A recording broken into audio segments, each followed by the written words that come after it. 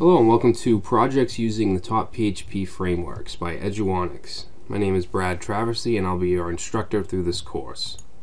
So in this course we're going to be taking a look at the top 10 PHP frameworks and we're going to be building an application using each one. Alright, so we have 10 sections, which means we'll be building 10 projects.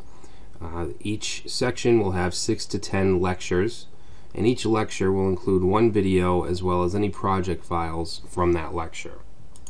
Alright, and we'll go over the different frameworks we're going to use in a minute.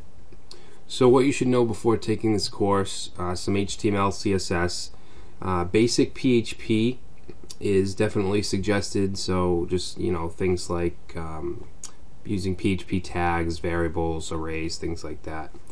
MySQL basics, it's going to help you if you know at least some MySQL, how to set up a database, but you definitely don't need to know it to take this course.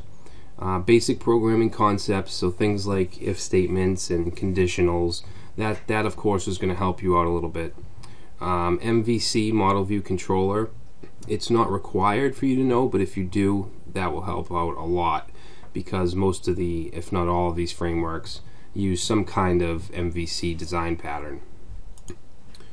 So here are the frameworks and technologies used. We have Cake PHP, Yi2, Symfony, CodeIgniter, Laravel, the Zend framework, Slim PHP, Net, PHP Pixie, and Fuel PHP. Alright, so all of these are PHP frameworks and they work in different ways, but there's also a lot that is very similar as far as how the files are structured and things like that. And if you have used one or any of these, that's definitely going to help you out as well. So the end result, after taking this course, you will have experience with 10 different PHP frameworks, and you should be able to, at the very least, build a CRUD application with all of them. Alright, so an application that creates, reads, updates, and deletes whatever resource that it may use.